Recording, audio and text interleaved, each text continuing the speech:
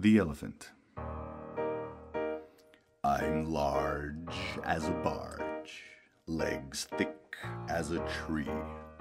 I'm chubby in the middle, but fit as a fiddle, or a piano for that matter. Yeah, I'm fatter, 'cause I'm built for comfort, not for speed. Except when there's a need, then stand aside, give a wide berth, make way for my substantial girth, or end up smushed all over the place. But I've got grace and elegance, I'd say, in my own way. I mean, look at this sizable snout. It's a hunk of a trunk, this snaky sniffer is. It's a real handsome honker. You just couldn't ask for a slicker peanut picker. And these ears, why, they're as big as Buddhas. Hey, I just heard a pin drop way down in Bermuda.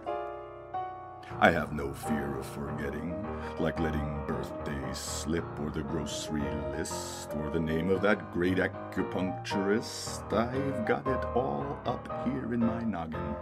Don't need a computer, never have to log in.